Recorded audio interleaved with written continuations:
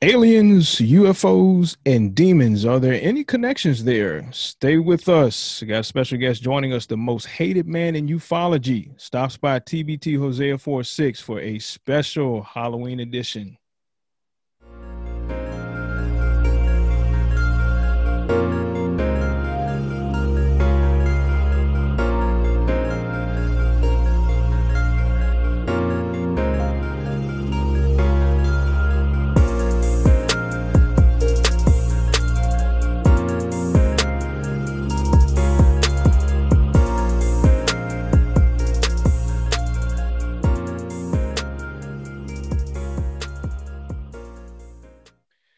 What's going on, everybody? This is your boy Trevor, Trevi Trev, one half of TBT Hosea 46 podcast, Truth Be Told, Hosea 46 podcast, coming to you guys with another exciting episode on today. But first, it's a little bit of house. As you guys know, we do a little bit of news for you. If you don't watch it, we still give it to you a little bit. Amy Coney Barrett hearing conclude. Here's what happens next. And Amy Coney Barrett's confirmation hearings are over. The proceedings in the Senate Judiciary Committee didn't appear to derail her nomination, keeping her on a fast track to be confirmed to the Supreme Court before Election Day.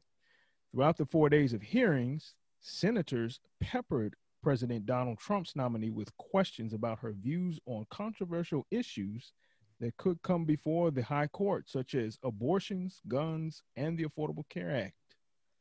Definitely be keeping our eyes on that one. Donald Trump and Joe Biden to have dueling town halls as Harris cancels campaign travel. Also, this is kind of an older one, but it's going to be dealing with our topic on tonight. Americans skeptical of UFOs, but say government knows more.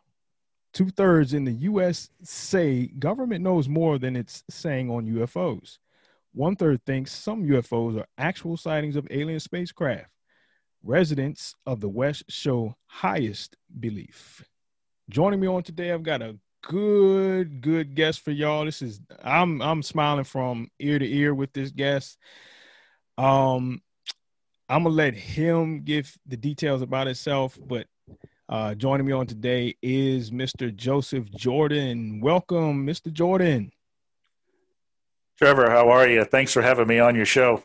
Oh, most definitely. I'm honored to have you here. I got familiar with your work through Nick Redfern's book, Final Events, and the Secret Government Group on the Demonic UFOs and the Afterlife by Mr. Nick Redfern. And when I got to your section that he wrote on you, the interview that he did, I was just blown away. I mean, it's some awesome ones in there, but your background and also being titled the most hated man in ufology, excuse me. I was like, yeah, there's a reason why he's the most hated man. So tell us a little bit about yourself, whatever you want the audience to know. You can take 90 seconds here to tell us a little bit about that, your background, and what you bring to the table. Okay.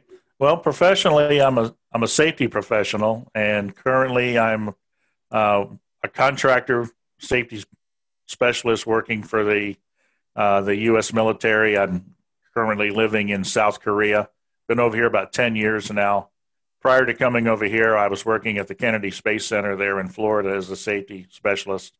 And I was there right up until the shuttles closed out, and figured I better start looking for some other employment as they wound down the program, and decided to, let somebody else pay my way to see the world, and got into contracting and ended up here in beautiful South Korea. Place is awesome. Like I said, been here 10 years now, and not sure if I'll ever come back except to visit, Yeah. It's just such a beautiful place. But I'm also have an interest and study in ufology. 25 years now. I'm a 25-year member of the Mutual UFO Network. I'm the national director for MUFON for South Korea. I'm part of their inner circle, part of their rapid deployment STAR team. And that's on the MUFON side. But I'm also the co-founder and the head of CE4 Research Group, which we put together 20 some years ago to look at our research findings and studies into the so-called alien abduction phenomenon. Separate from chasing UFO sightings, we decided to focus on the idea of abductions, feeling that was more of a frontline event to this phenomenon, and we were going to get answers. It looked like it would be from here. And that's where our focus has been in CE4 research, for the 20 plus years now. We just finished putting a book together, my co-author and I, Jason December, and I put together Piercing the Cosmic Veil. It just came available on Amazon in July, and it covers our 20 plus years of research in CE4, shows our findings, answers a lot of our major questions that come at us. And within the book are over 60 never before seen testimonials that have come in over the years that I can share to back up as evidence to what we have found. Nice. So speaking of which, you mentioned you work with NASA. How did you go from NASA to focusing on aliens and UFOs? Well, actually, I was into ufology long before I got into working at the Kennedy Space Center. And because of that, I thought it would be, my bosses thought it would be a problem getting my security clearance when I was at the Space Center because of my involvement in ufology. But as it turned out, when everybody found out what I was into there, they were more interested than anything else, asking questions. Right. So it wasn't a problem being able to work there and, and have the background I've had in ufology up to that time. Matter of fact, everywhere I went out there, I saw all signs of people had posters and, collectibles and things like that in their work areas that were into things that were far more bizarre than I was. So. Yeah. Now, were you a Christian during this process of, between NASA, your UFO research? Where were you at spiritually? When I first got into looking at UFOs, it was an accident that got me started in the first place. I was 41 years old at the time.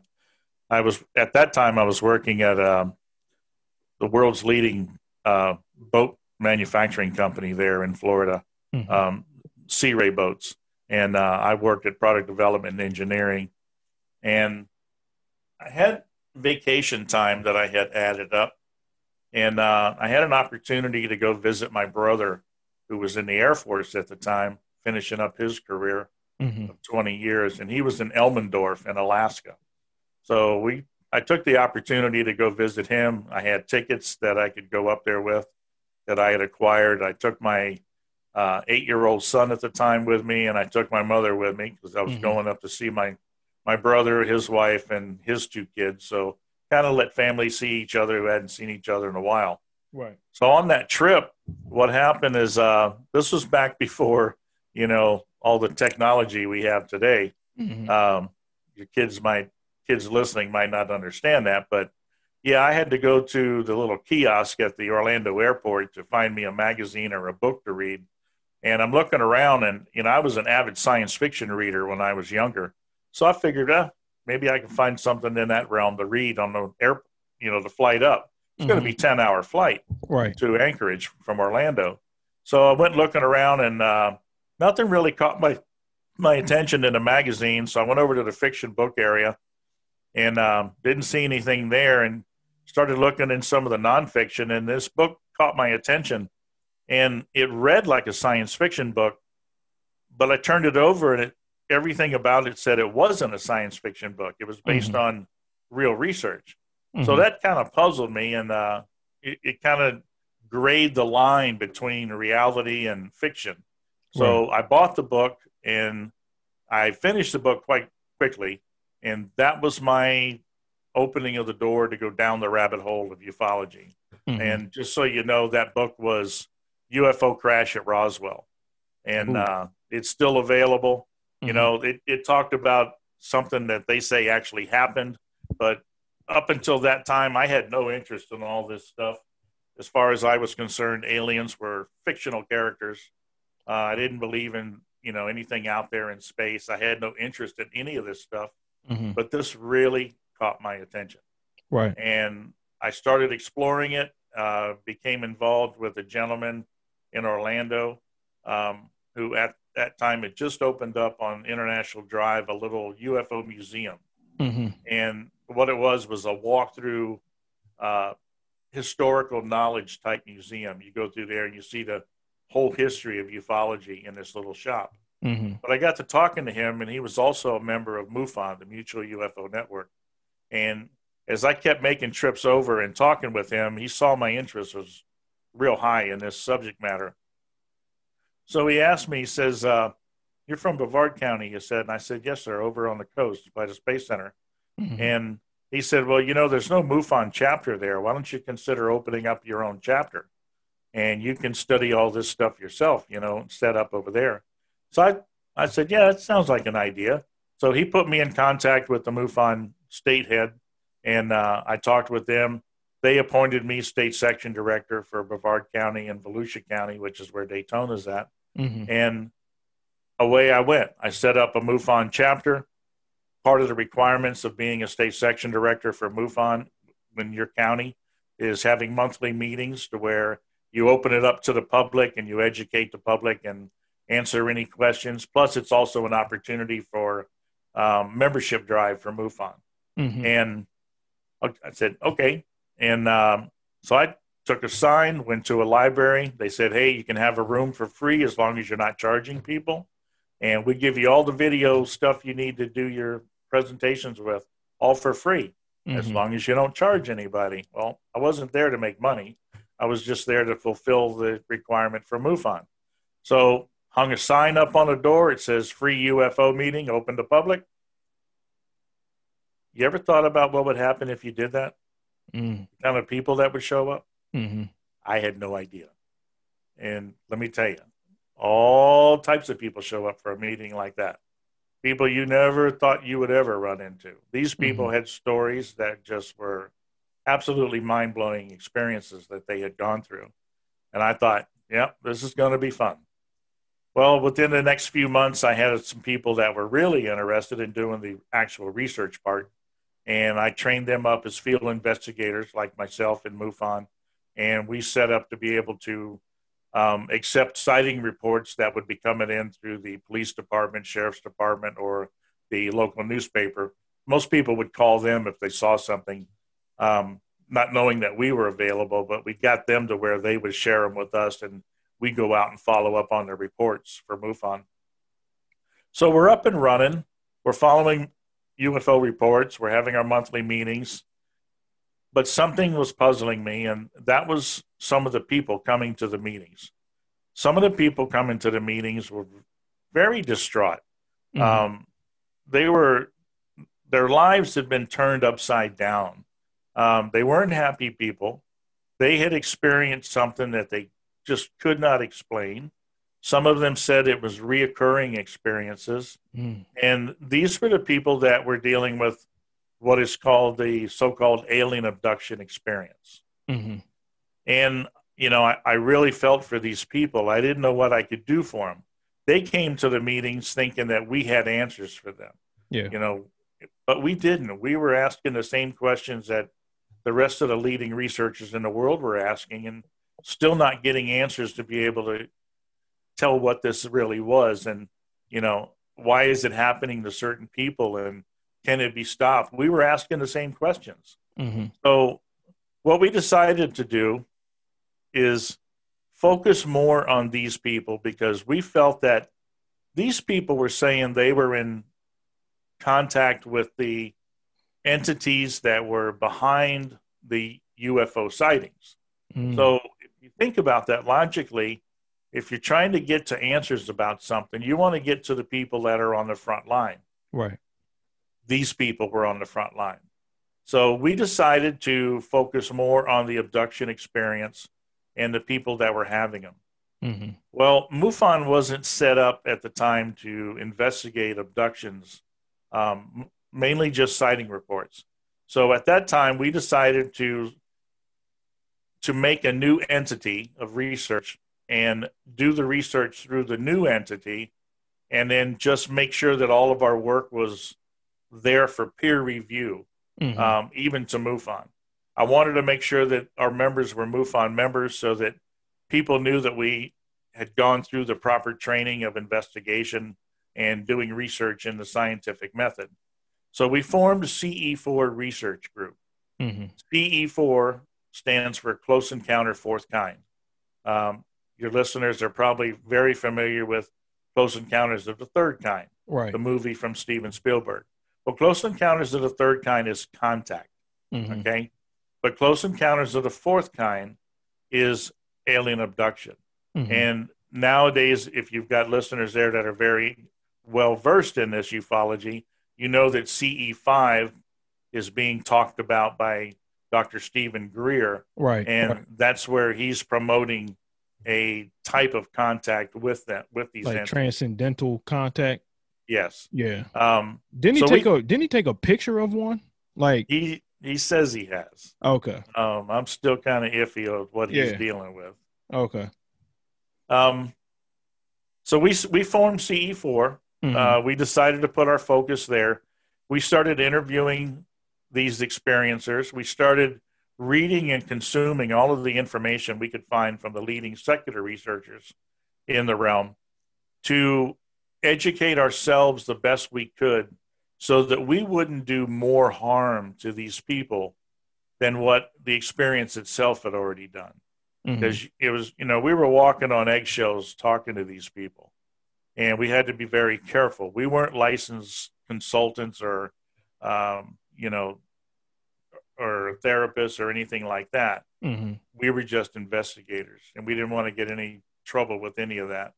So we read up on everything we could. We watched all the videos from other researchers that they had produced at the time, and then off we went. We decided to start putting our own research together. And it was right about that time. It was 1996. That was a busy year for me. I got involved in an event during that summer from a fellow in JPL Laboratories in California. NASA was looking at that fall in November, of going back to Mars, but sending a launch back to Mars. They hadn't been there since 1976 with the Viking lander. So they decided to re-image Mars, and they were going to send up the Mars Global Surveyor, which was going to take pictures over the whole planet and with better photography than they had back in the 70s with Viking. The only thing is, the guys at JPL that were part of this program, putting it together, one of them had a keen interest in the so-called monuments of Mars, the face on Mars. He was a follower of Richard Hoagland. And he knew, because he was there at JPL and working with them, he knew that NASA was not going to be taking new pictures of the plain of Sidonia where all of that stuff was.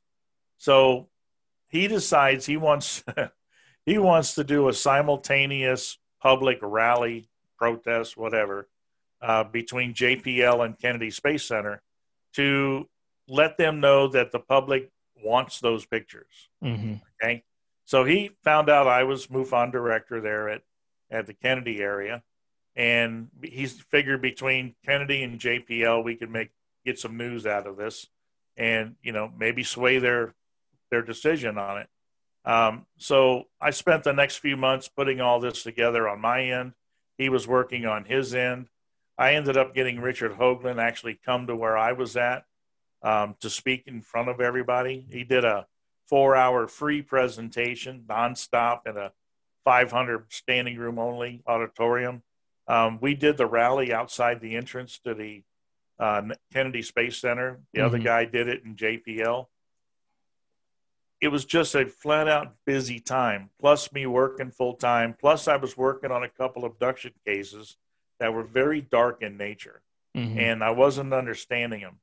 At the same time, I had gotten myself involved in New Age and metaphysical teachings. I've been involved with them for about 4 years at that time. When I first got involved in ufology, I had no spiritual background at all. I was a agnostic humanist. Right. The only thing I was concerned about was working and where my next beer was coming from and raising my son. Mm-hmm. So that changed when I was working with these abduction experiencers, because they seemed to have some kind of spirituality that they had connected to in a hope that it would help them. And I had to explore that because it was part of the experience. Mm-hmm. And as I explored it, it consumed me and pulled me right into it. And that was the New Age and metaphysical teachings. So all of this involved in middle of 1996. I had a girlfriend at the time that I was working with in my research. She was glad to be there and help out. And it was good I had her to help out, because a lot of the experiencers are women.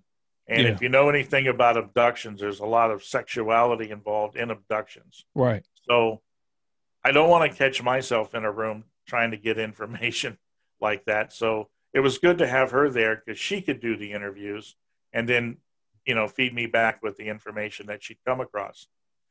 The thing is, she was a Christian. Mm-hmm. I was into New Age metaphysical stuff. She was a Christian. Two things we decided we would not talk about when we were together was politics and religion. Mm-hmm. Otherwise, we got along great. Well, she saw that I was having trouble between too much work, being too busy, and these two cases that were very dark in nature. She pulls me aside. This is about the first week in November, right around the time of the launch in the rally. And she says, I think you need help in this area and protection. And I said, what do you mean? I reached in my pocket and I pulled out all my gemstones and I said, I got all the protection I need right here. Right. She says, no, not really. She says, you need more than that. Mm-hmm. And I said, what are you talking about? So she reaches over, pulls out a Bible and says, I think you need what's in here. And I went, wait a minute. We talked about not getting involved in religion and politics. Right, right. She says, no, I think you really need the help that's in here, the protection that's in here. And I said, now, we talked about this. And then she calls me out. She says, you tell everybody you're the most open-minded, objective investigator there is. And I said, yeah, I like to think I am. Mm-hmm. She says, oh, then you'll take a look at this, right? Well, I just been had. So I said, all right, I give you 15 minutes. Show me what you got. Right. Most amazing 15 minutes of my life. Oh, wow. She shared with me the gospel in a way that I had never, ever heard it before. Or maybe it was just the time that it was right for me to actually listen to it. I mean, I grew up in the Southern Baptist Church, but I just never made a profession of faith. But this moment, after hearing what she had to offer in that Bible, God's word, I said, you know what? I want that. And 42 years old, 1996, November 10th, I gave my life to Jesus Christ. Amen. Okay, so here I've had the perspective looking at ufology as a agnostic humanist. I've had the opportunity to look at ufology through the eyes of a New Age metaphysical person. And now I'm getting ready to look at the world of ufology through the eyes of the belief as a Christian. So I've not just come at this as a Christian. I've been able to see this from three different perspectives, where most people never get past one. Right. So I want your listeners to be very understanding of that, because that's important to this research. As I became a believer, I felt that God says that, I probably shouldn't be involved in this phenomenon. Yeah. Well, as I tried to back out of it, tell my partners, I said, this is not what it seems to be. I says, we shouldn't be dabbling in this. I said, I think I'd like to back out and not do it anymore. Well, God had other plans. And he says, I want you to take this back to where you came from. In other words, take what you've learned back to the realm of the New Age metaphysical or the humanist, secular humanist realm. Share them the truth. And I said, God, I can't do that. These people don't believe your word to be true. And so, I thought that would hold him off. I didn't know you don't tell God what you're not going to do. Right. I was just a new believer, right? Right. So a couple of weeks went by, and there it is again. I want you to take this back to where you came from. I'm going, God, I can't do that. I say, here's the thing. I understand God's word. I believe it to be real, but you need to give me something more than that. Right. I'm challenging God now, right? So I thought that would hold it off. Comes back a couple of weeks later. You already have what it takes. And I'm thinking, what is that? So I talked to one of my partners, and I said, we need to go back and look at some of the stuff we have. Something's here that we're missing. So we did. We went back and looked at some of the case histories that we had. We used to videotape them with, the big camera, VHS cameras then, and record them. And there was one we went back and played, and we looked at, and amazingly, we did not catch this 6 months prior. Mm-hmm. Probably because our eyes were blinded and we couldn't see the truth. But now that I become a believer, I was wide open to the truth, and here it was. Mm-hmm. We had recorded it already, but missed it. This man started telling us on the video, he'd already told us 6 months before, but we're watching the video, and he's telling us about an experience he had one night where it was a horrific experience. Mm-hmm. And while it was happening, he cries out, Jesus, Jesus, Jesus, or Jesus, help me. Mm-hmm. And immediately the experience stops. And he wakes up in the bed. Well, I got to tell you, that goes against everything every secular researcher ever said. Right. So either this guy's lying or not understanding what happened to him. Mm-hmm. I don't know. So I got to find out. If this is real, this is huge. Because this is not talked about. This is unheard of. Mm-hmm. If it's real, this is huge. This I can take back. So I needed to find out if it was real. So I contacted the leading researchers, all of them that I could get a hold of, their phone numbers, called them at home, said, hey, guys, I'm so-and-so. I'm researching abductions. I've come across a very unique case. I'd like to share it with you. I'd like to get your opinion on it because I don't know if it's real or not. Should I look into it or should I just move on? And they all share the case with us. Mm-hmm. So I tell them the story. And then after I tell them the story, each of them said the same thing. Can we go off the record? And I said, absolutely. I said, I don't mind going off the record. I just need help in this matter. And off the record, by the way, is something that if any of your MUFON members out there, you know what that means. Mm-hmm. That means that if somebody wants to share information with you and they ask to go off the record, you can share the information later, but it's total anonymity on where it came from. Right. You don't give the name. Right. So I'm not going to tell you who's told me what, but I'm going to tell you what they said, because that I can do. What they told me was they too had come across cases like this, where they had people that had either called out to Jesus or called out to God or said a prayer or hummed a hymn or quoted scripture, and the experience stopped. And I said, wait a minute. I said, nowhere in any of the literature you guys have put out have you said that's possible. Mm-hmm. All of you say it's not possible to stop an experience. But you're telling me now that you've got cases that you've come across that have. Why is this not being talked about? Mm-hmm. Well, the first thing they answered with, almost every one of them the same answer, was we didn't know what to make of that. And I would have totally accepted that. If you had said, I honestly don't know what to make of it, I fully understand. Yeah. But the problem was they couldn't stop there. They had to give me another excuse. And the other excuse was we couldn't go there because it might affect our credibility in the UFO realm. Oh, wow. In other words, they couldn't get into spirituality or religion. Yeah. Because people wouldn't respect them for it. That was like a taboo area in ufology. And I said, thank you guys. I know this is there. I said, I'm going after this piece of the puzzle because you guys aren't.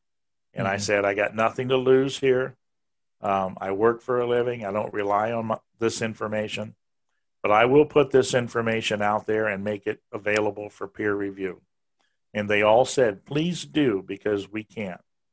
So we went after these cases. We made ourselves known on the early internet there. A couple newspaper articles we had went worldwide.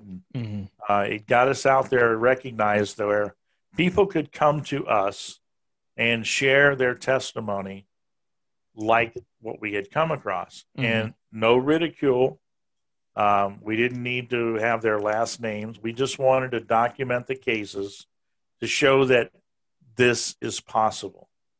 Well, it's been 20-some years now. I've dealt with over 600 plus cases in the past 20 years. Cases that can testify that the name and authority and a relationship with Jesus Christ stops these experiences. And not just stops them, but terminates them from repeating in your life. That is huge. So here is something that the secular researchers still don't agree that they can be stopped. Yet they're still asking the same question that they have been for 30, 40 years. Why does this happen to certain people? Well, in our research, we found that answer. We found the commonality amongst these people that answers that question. And it's not just one answer. It's one answer or a possibility of a combination of three answers. The first answer, some people ask for this. And you think, why would anybody ask for this? Because people are curious. People are that curious where they'll be driving in their car and they've been studying this and they stick their head out the window going down the highway, yelling at the sky, please show me something. You think they don't do that? I was one of those that did that. Be careful what you ask for. Okay? Because there's somebody else other than God that's listening. So that's the first one. The second one is people are involved in things that open themselves up to this experience. And these things I'm talking about are things of the occult, of New Age and metaphysical practices. These can be anything like tarot cards, channeling, ghosts, even UFOs themselves. Any of this unknowingly opens you up to a realm that the Bible warns us not to be part of. Amen. That's right. So you may not have opened yourself up to this specifically, but you're dabbling in areas that Scripture tells us not to, opens that door. Well, that was fine for most of the people we dealt with for our cases. But there were a few cases that came to me and said, I don't fit those first two. And I says, how's that? And they said, I remember having experiences since I was a child, 6, 7, 8 years old. I couldn't have opened the door to those. Had no knowledge of it at all. And I thought, you're right. So we had to rethink how this was happening to them. And then I got to thinking about it, and then Scripture came to me about spiritual head of the household. The man is the spiritual head of the household. Amen. Yes. If the father is not keeping a spiritual covering over the family, the rest of the family is susceptible to the wiles of the enemy as he is. Yes, God. So I started asking the right questions. I went back to these people and I said, let's talk about your family life that you can remember as a child. What were your parents into? Did they have any associations with any organizations you know of, like Masonic Order or anything like that? Were they churchgoers? Were they followers of any specific religion? Every time we would get into their family life, we would find that's where the open door was. And it was being carried on to the children. And these experiences would continue until you were able to stop these experiences and understand that they can be stopped. Um, keep in mind, we're talking about ufology right now and alien abductions. But I will tell you, through the research over the years, I have found that all of this stuff has the same source behind it. Oh, yeah.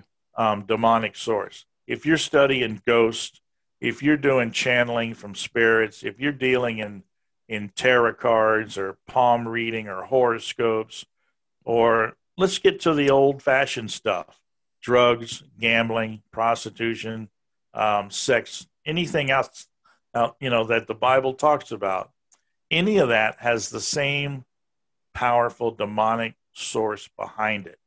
And the way that it can be stopped is all the same. We found a way that, specifically dealing in alien abductions and ufology, the name and authority of Jesus Christ and a relationship with him stops it. Okay? Absolutely stops it. That shows who the source is behind it. Yeah. But we've also found that with any of those other sources, that same authority will stop that too. Oh, yeah. Okay? So what we have found over the years is that ufology and its idea behind it is not what it appears to be. So the question might be, well, why is it even there? Why are they even doing this thing? If this is demonic, why put on this deception? Well, because this deception serves a purpose. This deception, everybody that gets involved in it in one way or another, it pulls them away from the one true God. Yes. We see it over and over and over. Is that why most people that have had abduction, air quote, abduction experiences always say that these entities say there's no God, or some of that? Do they rail against the Judeo-Christian concept? Do they go against Islam, Hinduism, any other type of religion? Do they just attack Christianity? That's a good question. And that's one that my partner, Guy Malone, that I've been working with over the years, that's the part that he covers. When we do conferences and we're together, we call it the 1-2 punch. We have two pieces of evidence to show the source of this enemy. Mine, I usually come on second, and that's the testimonies themselves. Testimonies of a life changed, a horrific life changed from these experiences through a relationship with Jesus Christ. The other part of this is Guy Malone. He comes on with his talk, and he covers the communication that's involved between these UFO abduction experiences and the people that are having the experiences, from the entities and the experiencer. There's a lot of documented communication. The communication is always anti-God, anti-Christ, anti-Bible, anti-creation, but never anything else. Okay? They always talk about future events of cataclysmic events that the world's getting ready to come to. We already know that's coming in Scripture. Right. But the stuff that they foretell doesn't come true. Yeah. Where we know that Scripture is always 100% accurate on prophetic events. The question is that's a major red flag in the communication that you bring up. Because why would they come, if these were true extraterrestrials from other worlds and they were coming to this earth, why would they come to preach a new gospel that only goes against Christianity? Right. Why that one when there's so many other belief systems out there? But there's really only two belief systems. Your listeners need to understand that. And that's part of how this works. There's two belief systems in the world. There are many aspects of one of the belief systems, but there's only two belief systems.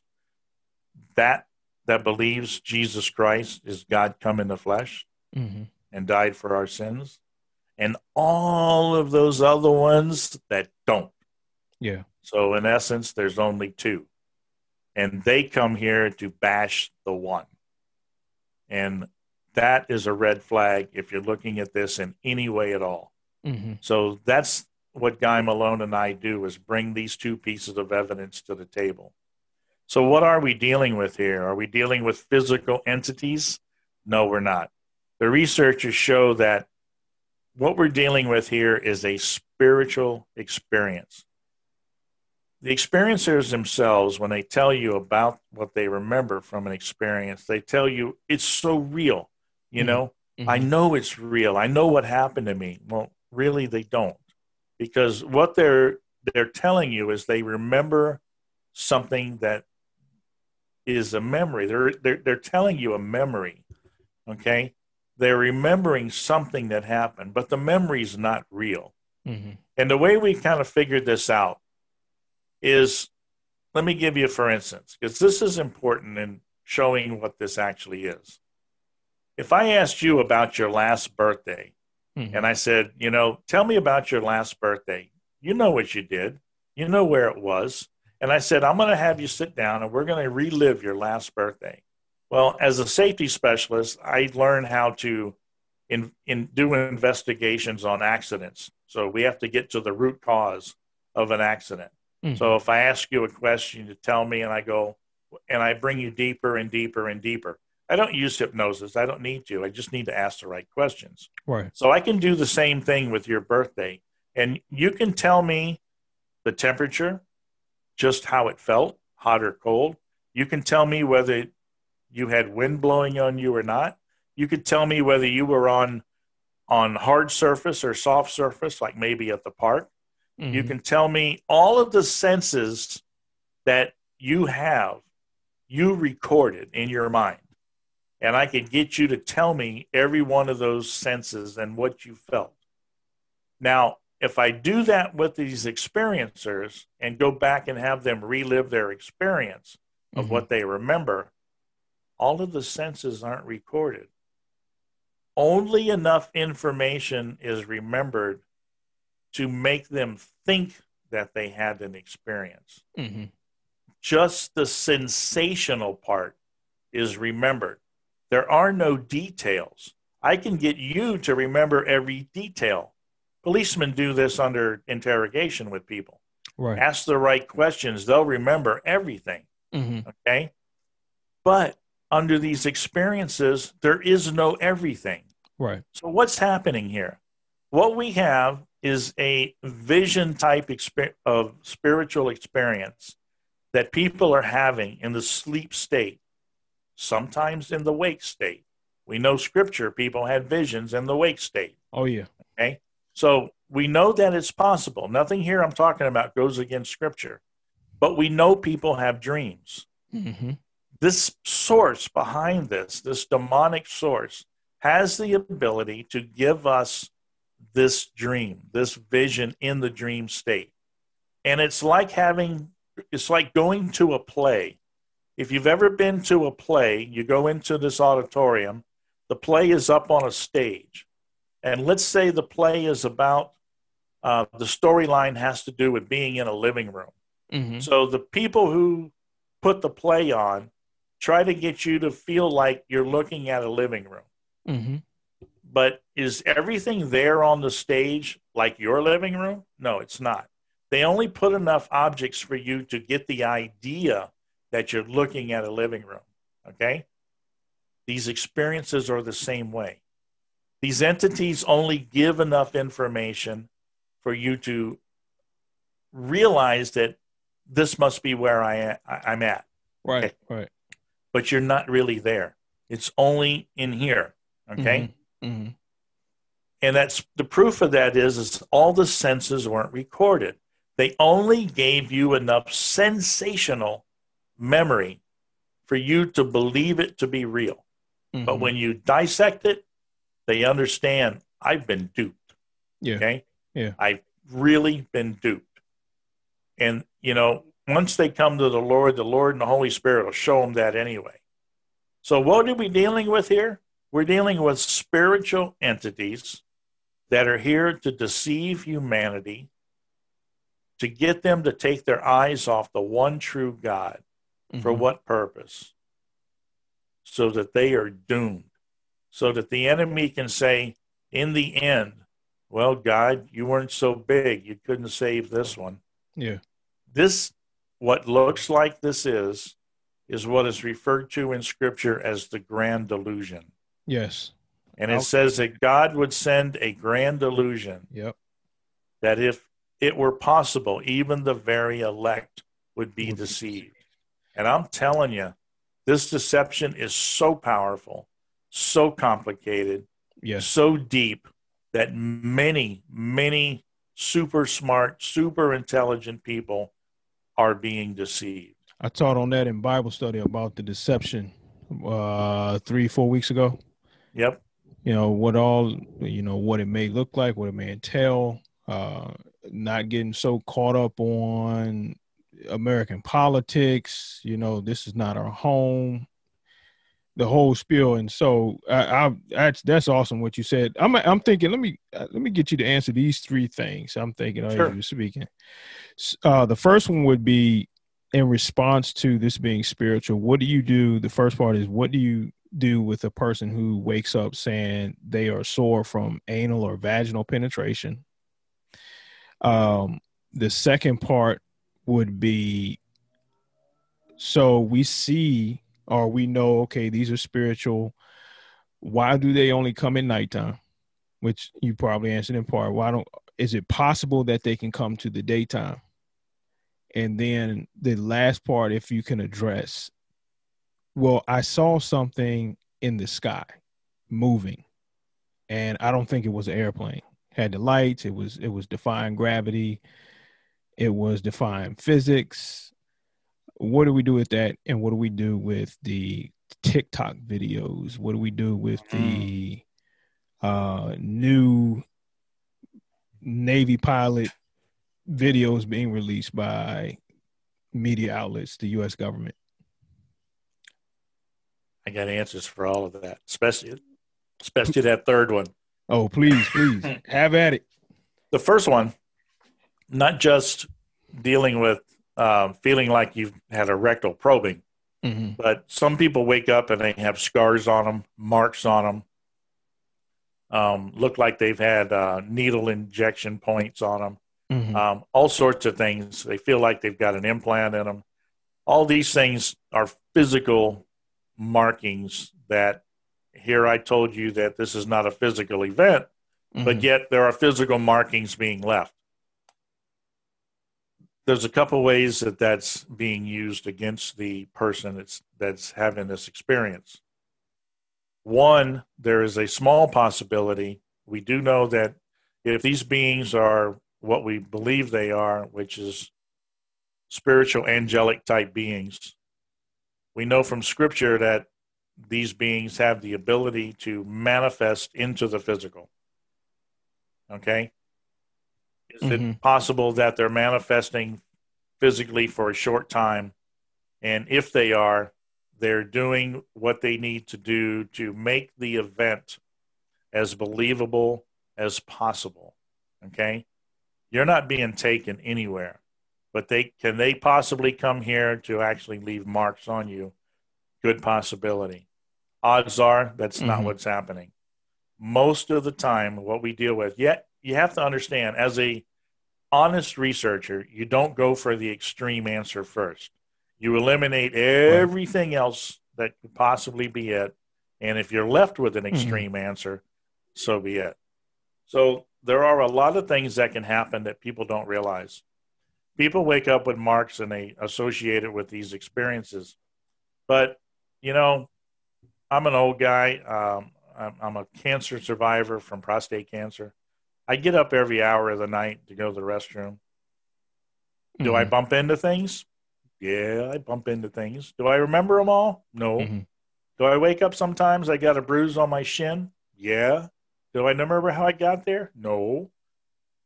But if I thought I was an abductee, I would think, they've been back. See what I'm saying here? Things can happen at night that can leave marks on you that you don't remember. They may not even happen at night. Whitley Strieber pulls this gimmick, and I wouldn't doubt it. Stephen Greer's doing it now too. And Whitley Strieber, he wrote Communion way back when, New York Times bestseller on his experiences with abductions. When you hear him do his talks, he has a neat trick where he intros at the beginning.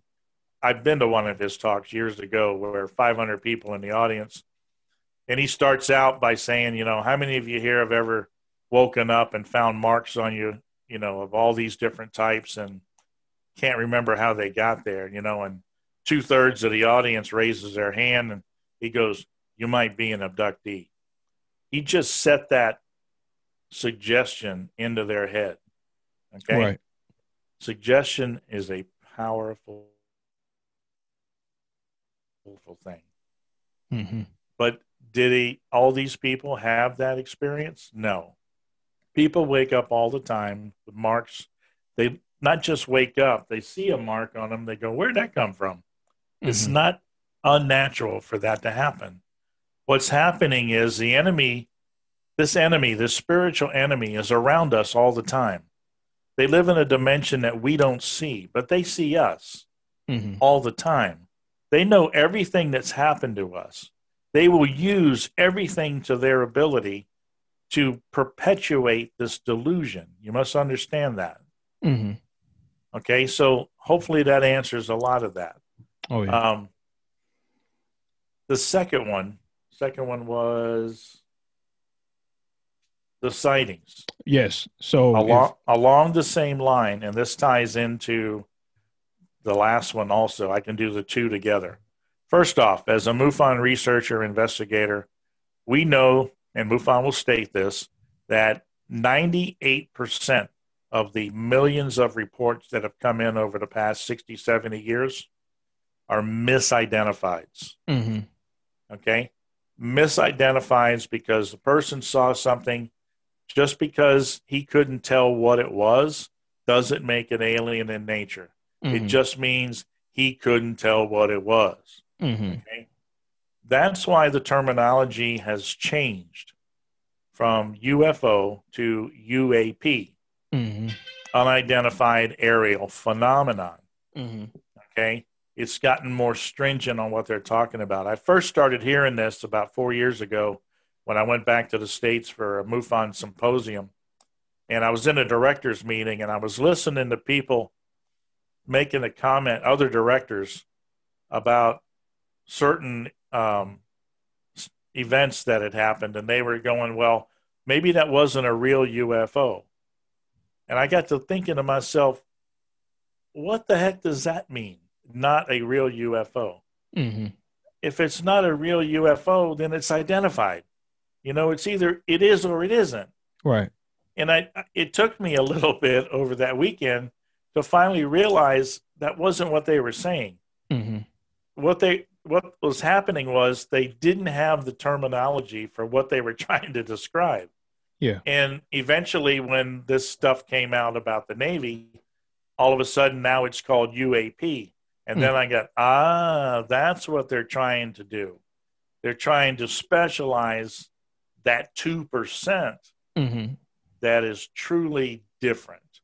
Okay. The ones that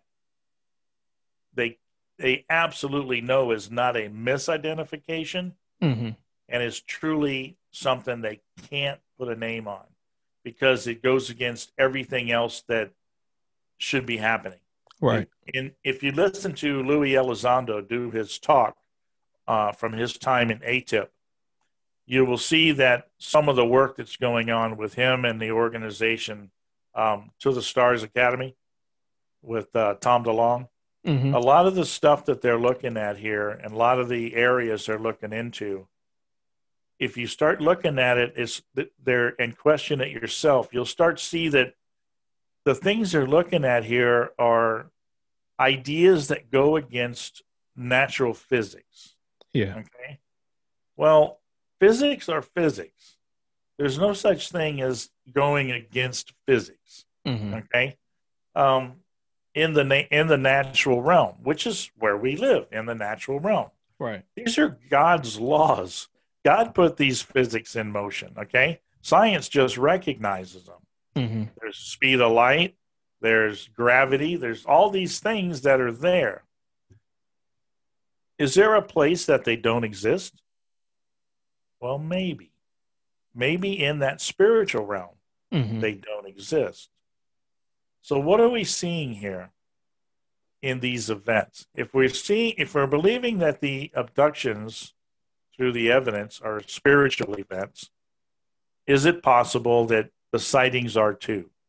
Is it possible that we're also dealing with a spiritual experience with the sightings? Well, our research seems to say yes. And the reason I say yes, and this is why the secular researchers are pointing in that direction of it being interdimensional, okay? They're even, and this is something coming from another dimension. And the reason it can behave the way it does is because it's not from our dimension. How do we explain that? Well, I got to tell you, my mentor at the beginning of all of this was Dr. David Allen Lewis out of Springfield, Missouri.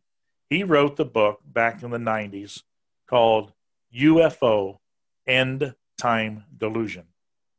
There's a chapter in his book called Flatland.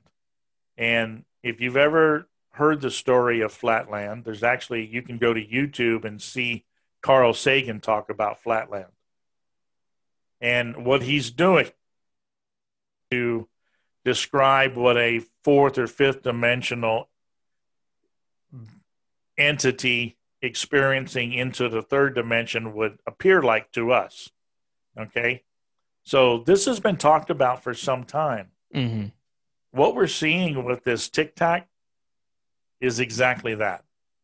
It's showing every sign of a manifestation. That's the term I'm going to use because that's a scriptural term. That means it's not truly here.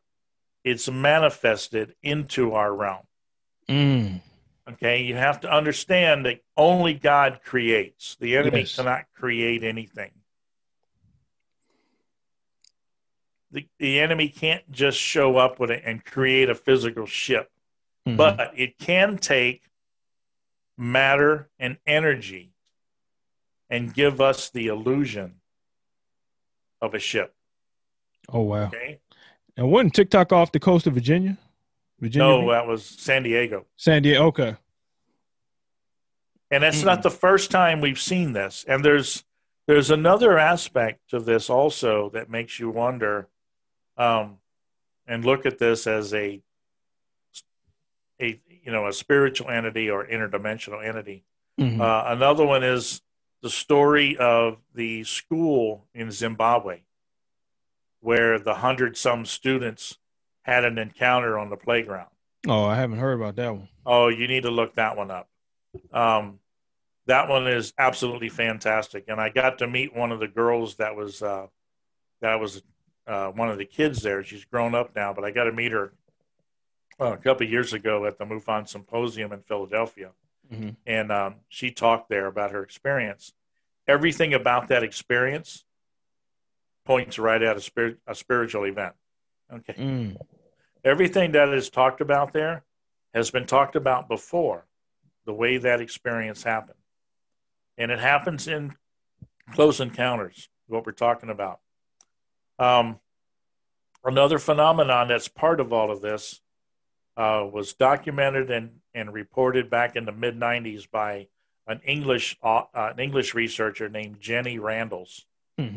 Jenny Randles was documenting cases where when people have these type of encounters, these paranormal type encounters with these ships or beings or whatever, something happens different to them. And this answers why some people see them and some people don't when people are together. People report while the experience is happening that it seems like time is distorted for a short period during the sighting. They report all sound stops. It's like they're inside of a bubble, and the event is inside of this bubble. This is a time distortion event. This is the same type of event that the CERN collider is trying to create. Oh, I just had that conversation today. Uh-huh. So many of these experiences, recorded experiences through sightings, have recorded this phenomenon. She termed it the Oz factor. Mm. If you look that up, you'll find a description on Google, and Jenny Randall's associated with it. And I just did an interview yesterday for my show, Piercing the Cosmic Veil, where the gentleman had an encounter with the being in Australia during the daytime, Mm. awake, and everything pointed at that Oz factor Mm. experience. Mm. He was in the bush area, and where there was plenty of noise, birds, rustling of the trees, wind blowing, and when this being showed up, everything stopped, total silence. It felt like time was distorted. Mm. Um, Everything pointed at exactly the same thing. So that is what happens when there's a manifestation. I even had the opportunity at that same symposium 2 years ago to ask a question at the end to um, Travis Walton. You know, I've listened to Travis for many years over the time that I've been in this, seen him at many conferences. But this one, after listening to Louis Elizondo, I had to ask the same question to Travis. Mm. And I never heard anybody ask this before. And at the end of the talk, I got up there to ask the question. And I said, Travis, I've got a question here. And I want to take you back to the moment that you guys were in the truck. You saw this light in the trees, and the truck come to a stop, and you jumped out to go check it out. Mm. At that moment, that's where I want you to go to right now. And I want you to tell me what you hear and what you see. And he paused, and I asked him, I said, my question, is there any sound? And he's looking at me from the stage, and he goes, it was totally silent. And it Mm. shouldn't have been. Now, people have questioned over the years, did Travis truly have an experience? Mm. Was he abducted? I don't think he was taken anywhere because it goes against everything our research shows. But did he have an experience? That tells me absolutely, Mm. because the rest of his guys drove off and left him there. Um, what happened to him the rest of those next few days, I don't know. But I know from what he's telling me that Oz factor happened. Mm. And that tells me that was a spiritual event from these entities. And it's forever changed him, just like I told you. Mm. Mm. So I hope that kind of answers the Oh yeah, questions. most definitely. Trying to see which way I want to go because I know we got to wrap up on time. If you can briefly answer these two, and then I'm gonna do a segment called Rapid Fire, and just rapid fire is just I'm gonna give you some names, some events, and just put that in a nutshell for me in that section. But one, why do these entities? Or let me say this: why are they attracted more so to women? Is there any connection to Genesis 6:1-4 on that aspect? And I know we briefly talked about this, and you said this is profound. Why are we not seeing this more being reported in other ethnic groups, or let's just say Black Americans, where a lot of encounters are happening with white Americans? Could you touch on those briefly for me? Sure. Why women? Two parts on that one. Remember, I told you that this is an open door experience. Mm-hmm. So women seem to be the ones dabbling more into this than men are. Okay. They seem to be more susceptible because they're opening that door. And a lot of them have already opened doors into other things, not just into ufology. Because they're all connected, it ended up getting to that point. Mm-hmm. The second is there's a control factor that they can do with women. And that brings me into the second question. Mm-hmm. That control factor is this whole thing about the hybrids and the alien beings perpetuating a hybrid race using women, impregnating them and taking the babies and all of that, that all came from Dr. David Jacobs out of Temple University under hypnotic regression. That whole concept doesn't even need to be real. Okay? Let me explain why. Remember, this is a delusion, not a reality. This is a delusion. This delusion, all it needs to make it work is to make you believe it. Okay? So for a woman, what's the strongest aspect of a woman? A maternal instinct, right? So if you convince a woman using her maternal instinct, you've got her hooked. It's going to be very hard to get that woman to understand that wasn't real. And I'll tell you, it is a difficulty with the ones that I've worked with, that once they are convinced that they've had these children and have seen these children in other experiences, it's very hard to pull them back to reality. So I believe it's used as a control factor. Do I believe it's actually part of Genesis 6:4, where it talks about beings coming and, mating with the women and creating an offspring? I do not. I do not believe there was any connection at all. I believe that connection happened back with the works in the early 90s of a Christian researcher. I'm trying to remember his name. He wrote a book, The Alien Agenda. And in the book, he made the connection. He says this work of David Jacobs, talking about abduction experiencers, talking about hybrids, sounds a lot like this Genesis 6:4. And then he made a leap of faith, and I'm talking a major leap, and said, well, that kind of was like, you could say it was like in the days of Noah, from Matthew 24. Well, you would think if it was that important, wouldn't it have been talked about in Matthew 24? Right. Where it's not mentioned at all, So what we're dealing with here, and I'm going to have to call some people out on this, is this whole concept of Nephilim and giants and all of that in today. It's all sadly based off of flawed secular abduction research, because they're taking this whole idea from Dr. David Jacobs, which all of his stuff comes from people under hypnotic regression.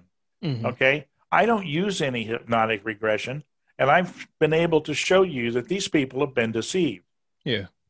Where he will tell you, and I've got it recorded, it's on my YouTube channel, you can go listen to, where when it's brought up that these people have been able to stop these experiences through Jesus Christ, he will tell you that all of those people are deceived.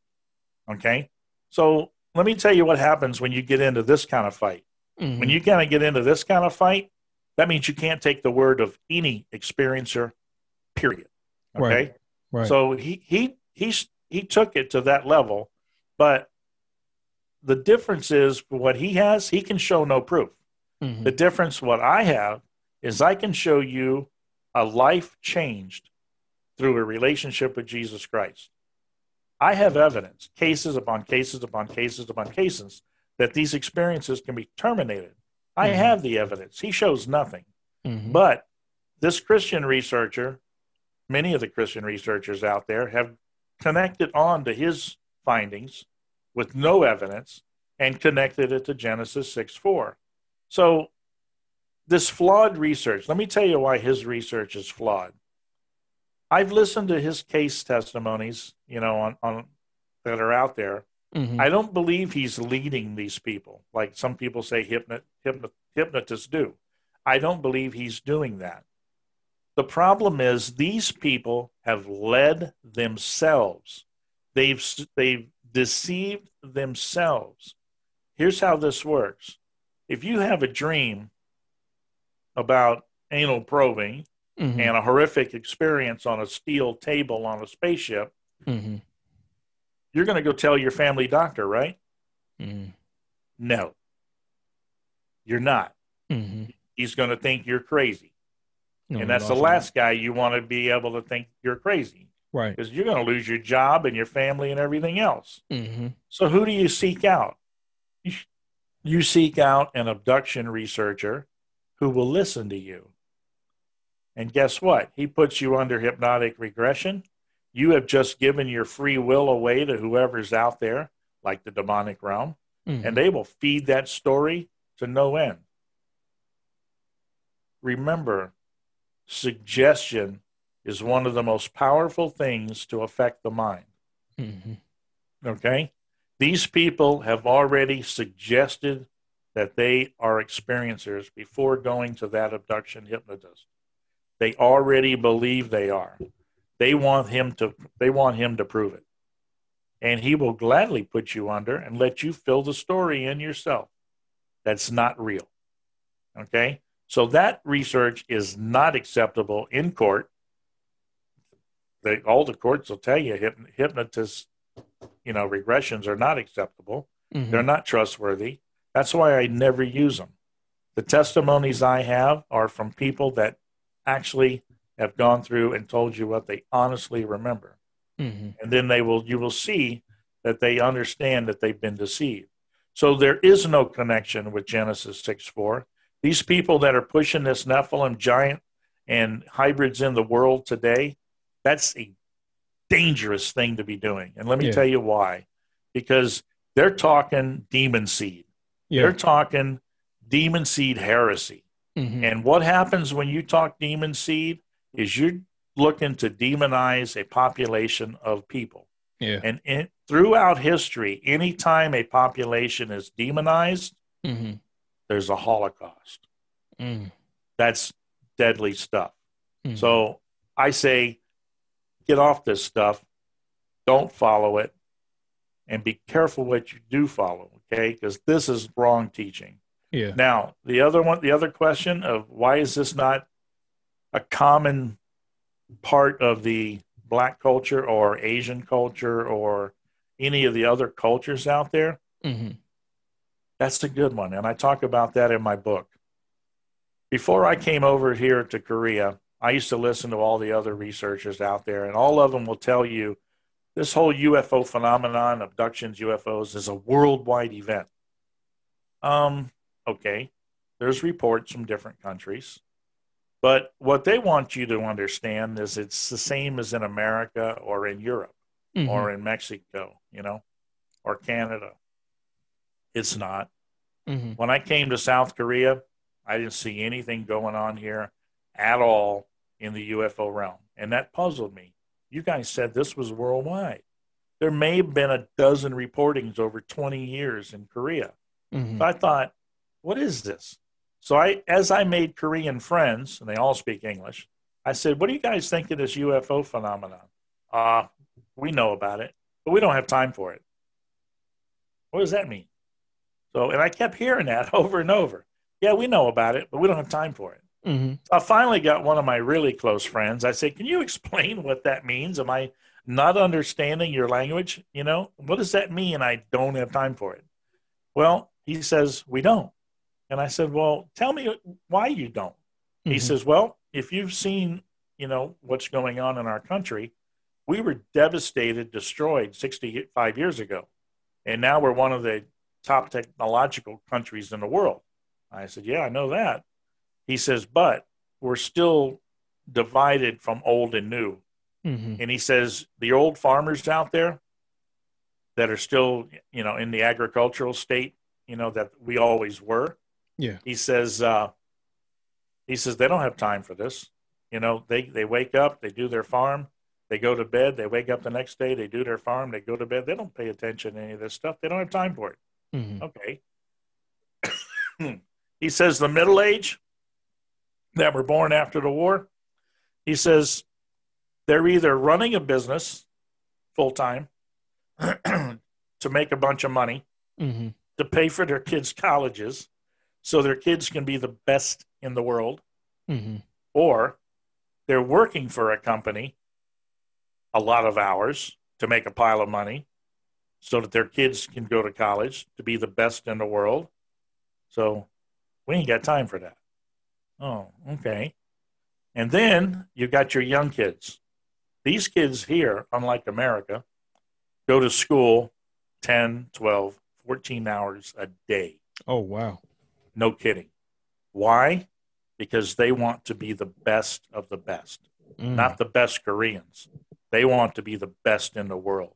These people here are on fire to be the best in the world, and their country is showing it through their technology.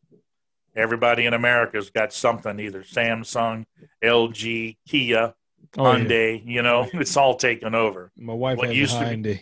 There you go. So, and then people say, well, maybe they're just not outside very often, and I go, no, that's not true either. Any time that these people do have any time on their hands, they spend it with their family, and maybe not just immediate family, but with elders and everything else. Right. The favorite pastime of the Korean is outside hiking, outside bicycling. Okay. These people move when they're outside. They make it a thing to climb every hill in this country. And not me, but they do. And so they are outside. They do see the opportunity. So what are we talking about here? So you've got Korea that has almost zero involvement. And then you've got America and Western countries that are wide open, where this whole thing has taken over everything. Yeah. And then you've got countries in the middle, like Japan. I've done 20 trips to Japan for my job since I've been here. I made friends in Japan. I talked to them about it. Japan is opening up to this. Even their prime minister's wife came on publicly and said that she was an abductee. Oh, wow. So, I didn't know that. Yeah. So why Japan? Because Japan, from what I see, is about 30 years ahead of Korea from the war. Yeah. So they've developed themselves enough to where they can take the time and relax a little bit. What happens when you have time on your hands? You start looking at your computer. So, put this in a nutshell. America has more time on their hands than they know what to do with. So they spend it on the computer looking at crazy stuff. Yep. Japan, they get a little bit of time. Guess what? They have a little bit of experiences. Korea, they ain't got time for that. Their time is focused. Their time is, you're either making me money or you're not. So they don't have it. So it comes down to, in a nutshell, that this whole experience could possibly be based on time on your hands. And I don't mind. It's a devil's workshop. Yeah, you said it. So let's take it back to cultural. The Koreans already have cultural issues, and that's something I'm looking at to write in another book. Different cultures have different things that have pulled them away from the one true God. They all have their myths and legends that they're involved in. And Korea has their own. Japan has their own. They're not the same religions. The old religions aren't the same. And even in America, we have cultural differences. And in the beginning, when I got into ufology, that's one thing I noticed right off the bat. This seemed to be a predominantly white phenomenon. Yeah. And I question that,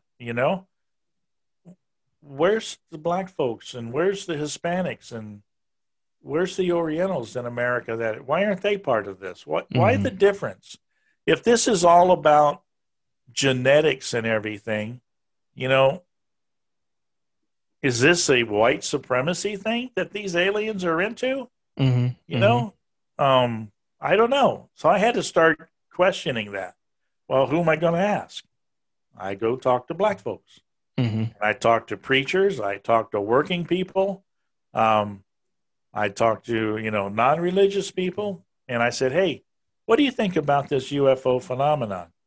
Well, like the Koreans, black folks in America see everything that the news and TV and movies put out on this alien stuff. And the comments that I got back, because I was honest enough to ask the questions was, I don't want no part of that, Mm-hmm. you know? And I had to keep asking the question, well, why not? What is it that keeps you from not wanting to be part of this or have an interest in it? And they all commented about the oppression of the phenomenon. They Mm. were able to see how it oppresses people that become involved. Yeah. And with the black culture of history of oppression, they were not about to open a door to something else to oppress them. Mm-hmm. And I thought, wow, back again to opening a door. They know, okay? They don't want to be part of this because of what happens with it. Oh They yeah. don't want any more of this stuff. Okay. Now you mentioned that before we came on the air that this possibly is changing with the younger generation Mm-hmm. as they're blurring all these lines, Oh and yeah. becoming open to everything. And that's a possibility, and that's something I will be watching for, is to see if we get more involvement culturally, Yeah. besides just predominantly white in this phenomenon.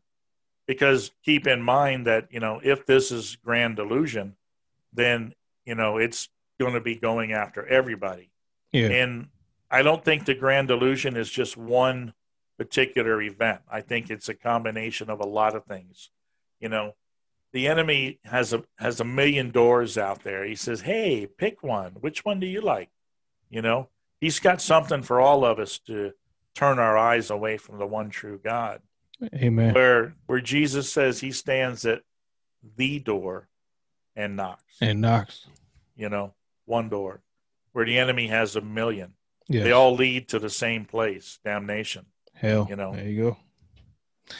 Yeah, that's even thinking about the opening door and the oppression piece, it just it seemed you can hear the I guess you would say the tone, the demonic oppression, and just I don't want to have any parts. I mean, because growing up black and you hear that, the automatic answer is, well, the demons. So that's demonic. I want to do with that. Exactly. And you would even hear stories from people would say, like with sleep paralysis, and something was in my room, but I screamed Jesus, and you put the two together, like with more, African Americans or blacks or whatever, and then you see with white America, you put the two together, well, you scream Jesus and both of them go away. You put the connections there. It's like, what else could you conclude besides this is a demonic presence? This is dark in nature. This is anti-God. This is trying to put fear in you. It's trying to scare you. It's trying to turn you away. Because most people that say they had these, cross-culturally, they wake up feeling depressed. Like something really disturbed me. Like it violated my personal space in my home, and so I think that's the importance of always praying. I can't iterate that enough with Sure. friends, my family, my wife. Pray before you go to sleep. Yep. That name of Jesus we just had in Bible study. We dealt with Philippians 2:11 about how powerful that name of Christ is. Paul said, every knee in heaven, on earth, under earth has got to bow. And so at that name, what? It flees. Yep. So I tell you what, let's do this rapid fire. I want some these can be quick, just in a nutshell, and then this is gonna be it for us on today. So rapid fire is going. This is something new to TBT Hosea 46. I've been contemplating on this. So Mr. Joe Jordan has the pleasure of being the first guest of doing rapid fire. All right, so let me know when you're ready. I'm ready. All right, cool. Aleister Crowley. Probably opened some of the biggest doors we could have ever had opened. Worked with JPL, and I Mm-hmm. think that's a serious demonic connection with NASA Mm-hmm. that people have talked about. And he actually reported this this entity that he experienced that seems to look a whole lot of like what people are seeing today in the abduction experience. JPL. Tell the audience what JPL stands for. Jet Propulsion Laboratory. And brings me to They work with all the satellites and some of the launches and space missions that NASA puts up out of California. And JPL is connected to my next one, Jack Parsons. Oh yeah, he was part of JPL, and he had associations with Crowley. Mm-hmm. And I know there's some great work that's been done by Mike Barra. He Mm-hmm. wrote we co-authored with Hoagland The Secret History of NASA, Mm-hmm. and they lay out the whole connections between Crowley and Parsons, and even the Nazis. The whole thing going into the early history of NASA. Okay. The Babylon working. Uh, don't know much about that. I know of it, just don't know much about it. Okay. Roswell, the crash on Roswell, New Mexico. Was it a Um, balloon that burst? I believe it was, Okay. and I believe that the enemy has used this as their foundation of the modern myth. Mm. I've been there many times. I've been out into the desert. I follow the works of David Flynn and his numbers that he was able to find a location, and we went to that location. I truly believe that the enemy has used this as a spiritual event to perpetuate this delusion. Mm-hmm. Okay. Grays. The Greys are what is commonly reported seen during abduction experiences and even during awake experiences. Mm-hmm. People reported them. The one I interviewed just yesterday on my show talked about seeing a gray in the daytime. I believe that these entities can appear as anything.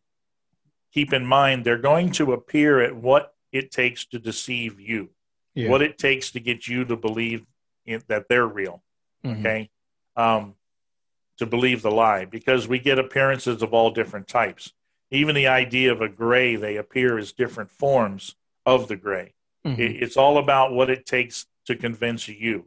That's how a delusion works. Mm-hmm. Men in Black.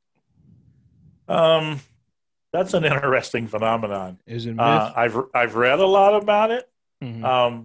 I think it's become a myth. I think it's based off of some things that actually did happen. I believe in the early days of ufology, I believe that there were probably government people, agency people that would follow up on reports. And I think the people were just, I don't know, a little shocked at what happened, Mm-hmm. and memories become distorted, and it turns into another American myth. Project Bluebeam. Bluebeam. Project Bluebeam. Man, I've been hearing about that one for 25 years. You know, and I keep coming across people that bring it up like it's brand new. They just heard about it. Uh-huh. But no, it ain't brand new. It's something that's been talked about. It's talked about the government pulling off a fake invasion of aliens by using holographic images in space. Do we have that capability? I think we do. I think it could be used in wartime. I think it might have been used in wartime, as trial error. But, that's another fancy thing out there to get people's attention. If you're a true believer in Jesus Christ, you won't be deceived. Amen. Collins Elite. Collins Elite. Fascinating story from Ray Boucher, covered in the book, The Final Events by Nick Redfern. Which I myself have in there also. Yes. Great story. I have no doubt that it's a real story. I trust Ray Boucher. I talked to him on Facebook. I don't, I don't believe there's any distortion there at all. Mm-hmm. And because of the story that comes out of there, the question comes up: does government really know what's going on? I do believe that there are aspects of the government that does know that this is demonic in origin. I believe that the guys at ATIP found that out. I believe that Tom DeLonge has the suspicion or knows this. I think that this is why disclosure is not being done, because, the NASA Brookings report from the 60s talked about what would the effect be on humanity if the disclosure was to come about, that we met an extraterrestrial, whatever. And they talked about how, possibly the religious side of the humanity would be upset. I think the fear that the government has realized, because I think they know what this is, I think it's backwards.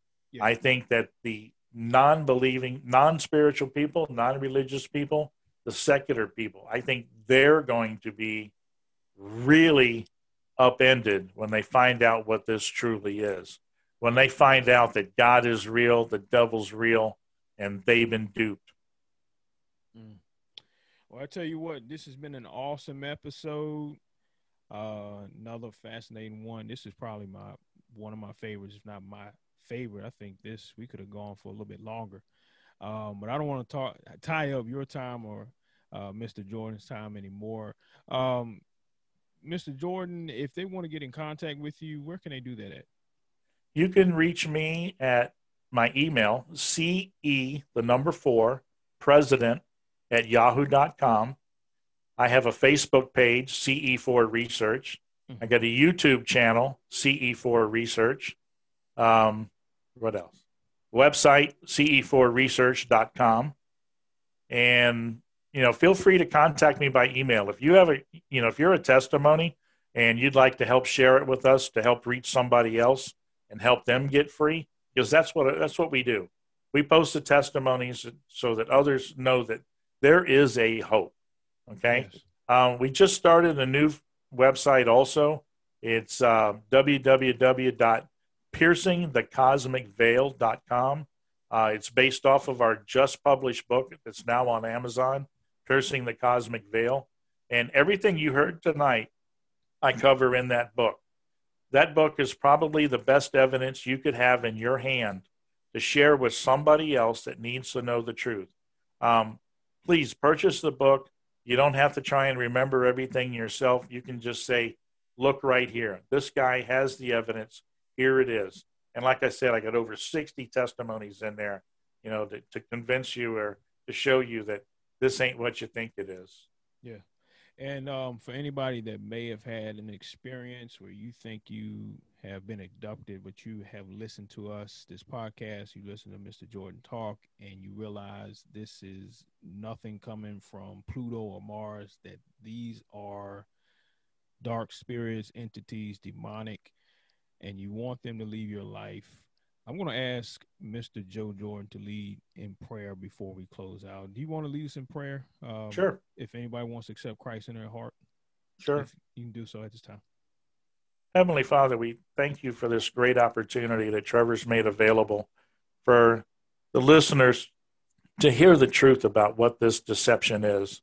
For those that have been involved in this deception in any way, that are starting to look at it or have spent time into it extensively, there is a way that they can be free from this experience, and that's through a personal relationship with you, Father. Heavenly Father, we'd like to give them the opportunity today to be able to make that connection with you, to make that relationship with your Son, Jesus Christ. And Heavenly Father, we'd like to do that at this moment now. Listeners out there, if you don't have a personal relationship with Jesus Christ, we'd like you to take that opportunity to do that right here, right now. If you can say in your heart and your mind and your soul that Jesus Christ came to this earth as God in the flesh, he died on the cross for you, born of a virgin, died on the cross for our sins. We are all sinners. We come from a sinful nature, from the fall of Adam. He came to pay for those sins for us so that we could be back in a connection with God himself. God wants his family back. He wants you back as part of his family. And that way can be done right now through acceptance of Jesus Christ, acceptance of who he is, who he was, and who he is to be. And if you can make that commitment right now, say it out loud, profess it with your mouth, you too will be a believer. You too will have eternal life that he's offered with us. You too will have that personal relationship with Jesus Christ. You too will have the protection from all of these experiences that could possibly affect you in your life. You will have the most powerful weapon in the entire universe that was given through us through the Holy Spirit, and that's authority over everything above the earth, below the earth, and on the earth. Don't let this deception deceive you. Right now, you have the opportunity to be free of any of those deceptions the enemy throws at you, and to be able to help others to also be free. Make that choice now. Make that choice to follow Jesus and follow his teachings and be free, and free indeed. And we pray these things in Jesus' name. Amen. Amen. Amen. Thank you so much, Mr. Jordan. God bless you and your ministry. I would love to do this again. I really enjoyed you on tonight. So, and I can't wait to read your new book, Piercing Through the Cosmic Veil. You guys heard where to contact him. Please get that book. I know it's going to be awesome. There's days where I sit and listen to his lectures on YouTube. Trust me, go listen to those lectures on YouTube. You will do yourself a favor, especially seeing the testimonies actually get on the stage with him. That's phenomenal. So, but you have been locked right in here to another Truth Be Told, Hosea 4:6 podcast. This is your host, your co-host, Trevor Delaney, Trevi Trev. Thank y'all so much, and we'll catch you on the next one. We love you. God bless you. Peace.